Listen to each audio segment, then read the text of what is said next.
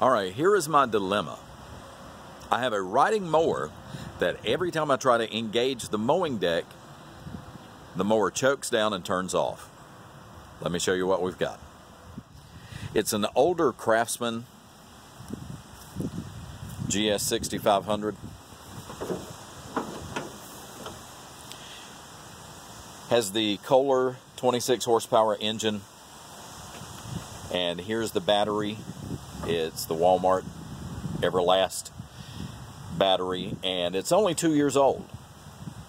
But I've been having a problem with it. Every time I engage the mowing deck, as you can see, I have an engage and disengage switch. Engages and disengages the mowing deck. I can get the mower to crank. It's a little hard to crank, but I can get it to crank. But even after it's running, if I engage the mowing deck, it chokes down. Well, I checked all my spindles, and you can't really see it so much, but all the spindles turned free. I went ahead and greased all my spindles. I even took the clutch, the PTO clutch, which is under here. Don't know if you can see it. I'll try to get a better picture of it. But anyway, the main drive clutch, that's what engages and disengages. I took that thing apart. Couldn't find a problem with it. Couldn't find a problem with any of the spindles. Everything seems to be turning good and free. But when I engage it, it chokes down. Well, I got to thinking, maybe I don't have a mechanical problem. Maybe I have an electrical problem. Well, I put a charger on the battery, and I charged this battery overnight, and it still wouldn't take a full charge. So now I'm thinking that the reason that my mowing deck chokes down my engine is because I need a new battery. Let's see if that's the problem. All right, here's the new battery.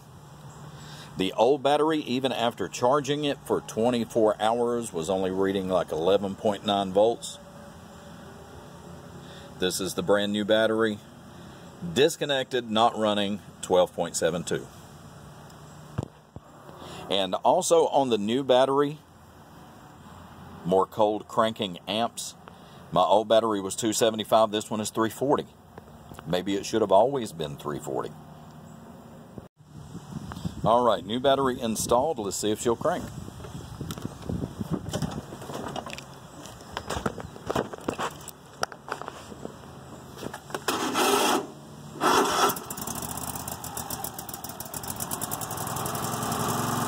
All right, she cranked up.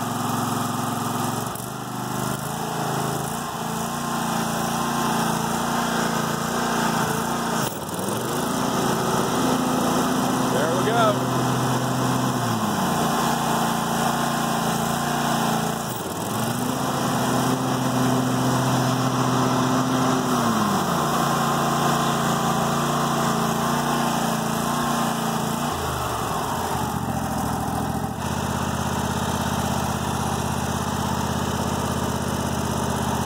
And with it running,